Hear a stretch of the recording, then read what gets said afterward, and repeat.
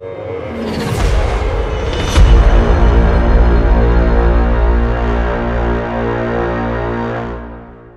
back to Holy Fire Defense. Had somebody ask questions about the 590M and the 590. Are they both the same? Can both of them take mags? Which they cannot. Only the 590M can take mags. So I wanted to let you guys know that. Most of you probably do, some don't. Now, this is the 590. And this one, of course, is not mag fed. This one, you put the shells in the tube. Holds 9 shots. This one, the 590M, can't put shells. There's no tube for the shells. Looks like it there is, but there isn't.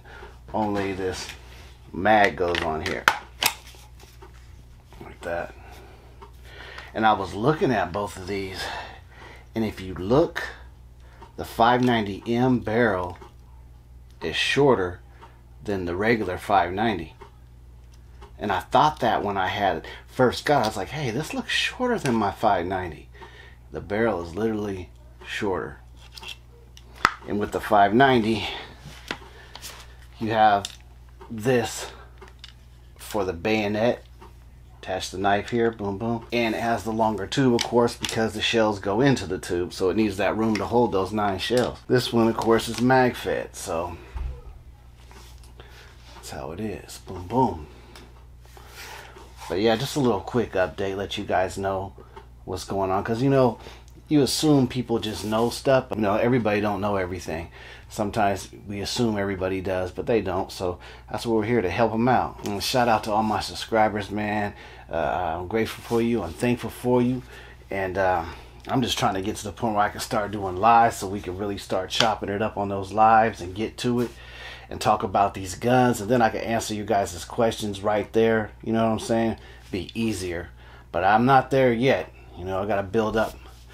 My watch time had started over in January, so I was almost up to the 4,000 hours, but now I got to start all the way over again. So hopefully I'll get to those 4,000 hours soon, so we can start doing the lives and talking about these guns, these Mossbergs, and having a conversation. Still like my Mossberg 590, the regular one. Yeah, I put this shell holder on here with the rail, but it just kind of makes it look different. So I don't know if I'm gonna keep that on there or not. You guys let me know what you think.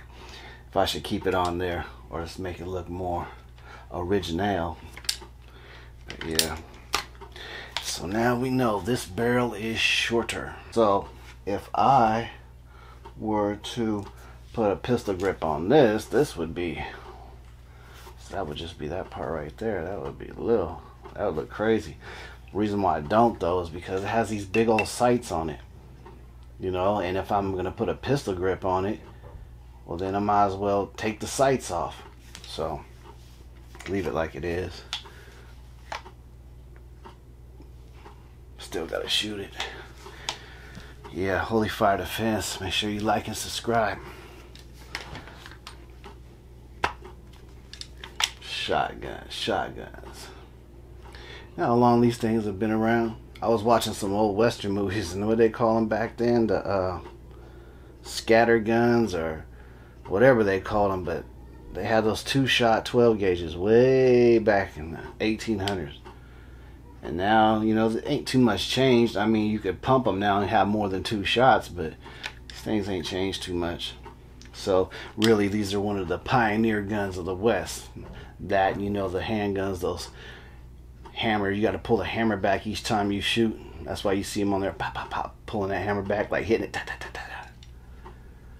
And let me know. I was thinking about getting like a 30-30, a lever gun, lever rifle.